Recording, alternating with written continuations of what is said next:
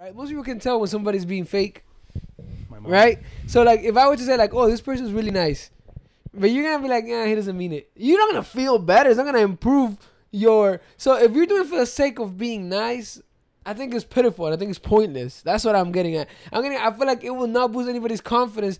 It's gonna be like, "Oh, she's a nice person, cool."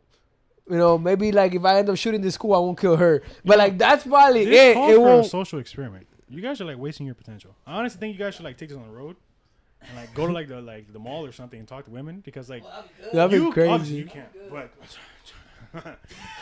like yo, like what are you doing here? Okay. So look at it like this, right? For a moment. So you're saying that it's pity.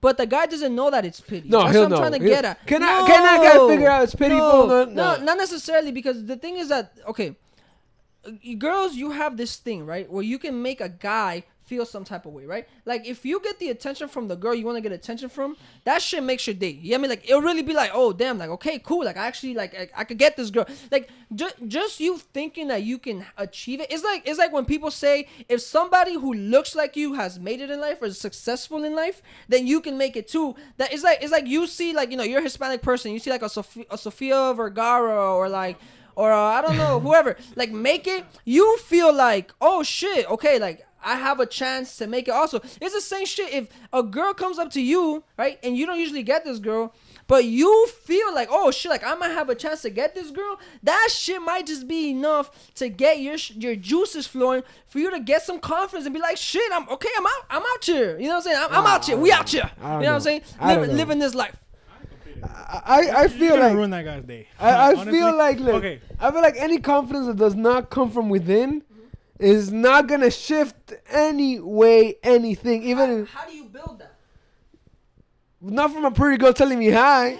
No way, bro. Okay. But what about you working on yourself first? No. First of all those things should be happening anyway. So, yeah, I mean, I agree. But how do we get the guy who doesn't have any ambition to work on himself at all? You get me? Like, cause think about, look, a girl, if that girl comes up to that guy, right, and be like, hey, you know, we should go out for a coffee date, right? We should go out on a dinner date one of these days. I guarantee you, the guy who doesn't comb his hair normally. What grade are we talking about here? What do you mean? Like, what grade are you? Oh, it's like in 8th grade. I'm not going anywhere. Well, of course, but I mean, dinner date's not happening. Oh, clearly. What's about as grown people, for an example, right? We'll give an example. 24. Sure. Okay, and we say, hey, you know, we should go out for a dinner date. You know, why not? I think that as a girl, you're helping out the community by doing that. Check my bank account first. Sure. Because honestly, I feel like no, but doesn't mean that you have to. Take you to like a Palacio de Jugo. You know, let's talk about that for a minute. You know, let's talk about that for a minute.